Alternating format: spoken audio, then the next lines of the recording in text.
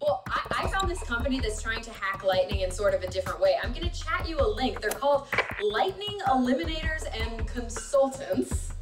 I love that there's a company with that name. Well, I mean, they claim that they do. It looks like they're kind of doing an anti-lightning rod situation where they're protecting sensitive areas from potentially being struck by lightning. Some kind of big force field? Yeah, they even have one at the gondola at Mountain Village Telluride in Colorado. So you're saying there's a lightning-proof force field in the beautiful mountains of Colorado? According to this company. John? I think Sounds pretty dangerous. Maybe I should go with you. No, Brian, no. You have too much to live for. The gondola at Mountain Village, Colorado carries 2.5 million tourists between its mountainside attractions and hotel resorts every year. For decades, this ski area was one of the most lightning-prone sites in the world, and the resort's operators constantly worried about the threat of strikes. So they decided to do something about it. The single lightning strike could take out tens of thousands of dollars worth of our equipment. Bill Dean supervised the installation of a groundbreaking lightning prevention system that has virtually eliminated the threat of strikes. I don't have an actual count of lightning strikes, but I have seen a day where we had 1,200 strikes within 1 hour. But now, thanks to this new anti-lightning force field, that number is close to zero. Well, you can see on all of our towers, it almost looks like a barbed wire structure. Wow, so that's what's helping to protect this whole system from lightning? Yes, it is. If this lightning repellent technology works so well, why don't we just use it everywhere? And how would you go about creating a lightning-proof force field anyway? When we come back, I'm going straight to the Lightning Eliminators to find out.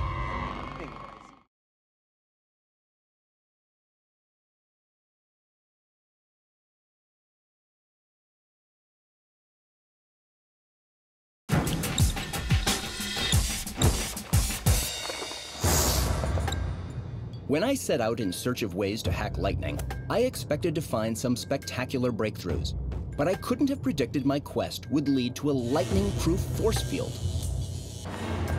It sounds like the stuff of science fiction, but that's exactly what Lightning Eliminators and Consultants in Boulder, Colorado claims it can provide.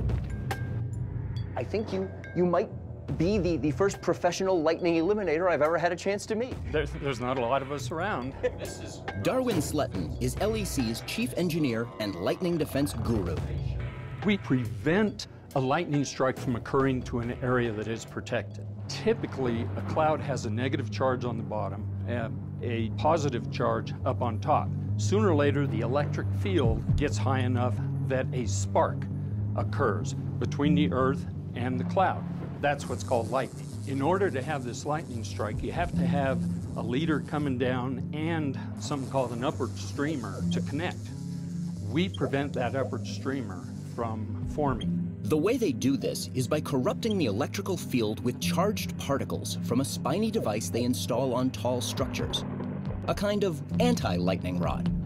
All of these tiny points has this effect of altering the electric potential of this whole area around the tower. Is that right? That's correct, yeah. Darwin's force field is an impressive hack. So here we are on the roof of the LEC headquarters. But I wondered, are there limits to how big or how small of an area their system can protect? If you had a unit that was just big enough for one person, it would help protect, say, hikers as they were walking around. There's a limited number of points you can get in a particular area. Oh. And with a human being, you just can't get enough points to do any good. Well, what about going to the other extreme? Could you cover an entire town or a city, or could you cover an entire country with one? The strike has to hit somewhere. So there's a limit, and we don't know what it is yet, but there's a limit as to how big it could be. LEC's anti-lightning rod technology is a hack so outside the box, I've got to share it with my Hacking the Planet brain trust. I've been here at the awesomely named headquarters of Lightning Eliminators and Consultants to find out more about their lightning protection technology. It's amazing. The map behind me, you can see they've installed these all over the world. Wow, it looks like there's no getting away from them. Well, there is lightning everywhere. You know, I am so used to the idea of protection against lightning as being just sort of like a glorified lightning rod, and this is the opposite.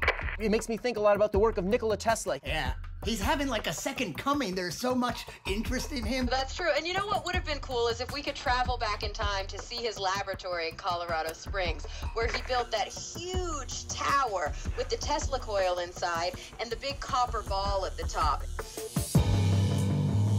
Nikola Tesla may have devised the first spectacular lightning hack with his famous Tesla coil. It created lightning by manipulating the same principles that LEC now uses to prevent it. A simple circuit made of a power converter, a capacitor, and a copper coil transfers surging electrical charges into a metal dome at the top of the device. And just like a storm cloud, when the electric field between the dome and the ground maxes out, lightning is born.